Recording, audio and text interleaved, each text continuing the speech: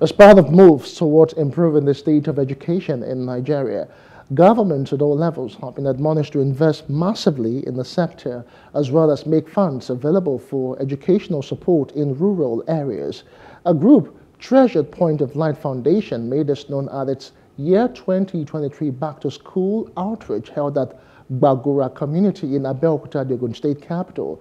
Speaking to newsmen, the president of the foundation said no fewer than 300 students have benefited from the free educational materials, noting that the gesture was aimed at helping to cushion the effect of subsidy removal and the current state of the economy.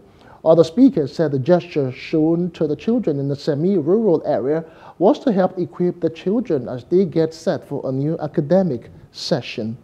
We actually had a budget of 300 children, but we're having an overflow at the moment. We're giving out school bags, school shoes, lunch bags, food flask, water bottles, textbooks, stationery, pencil, mathematical sets, and other things. I think my message is that the government should channel funds in the right direction, because we're doing this. We have not 1 inch of support from anybody.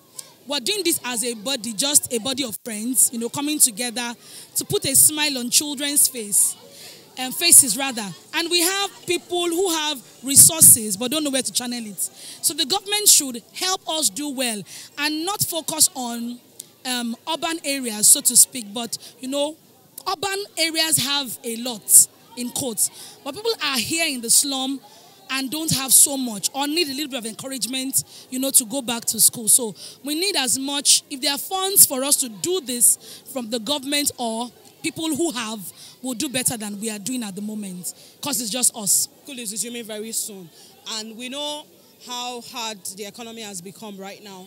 And we just want to ease the burden of the parents a little bit in our own little way. Just supply the support, with our own little token of school items, school bags, lunch boxes, bottles, books, stationaries, and what have you. So and the impact on which it will have, it's number one, to lessen the burden of the parents, just like we said, and also to equip the children as they go back to school. Every year I've noticed that the number of kids keep increasing. It shows that the socioeconomic state of the nation generally is not getting any better.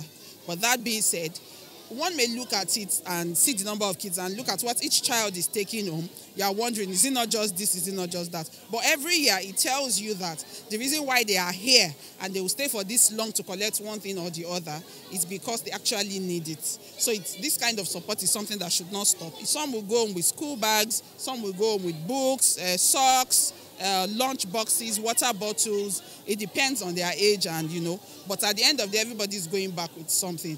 And of course, it shows that you are assisting a family as a whole. Hello, hope you enjoyed the news. Please do subscribe to our YouTube channel and don't forget to hit the notification button so you get notified about fresh news updates.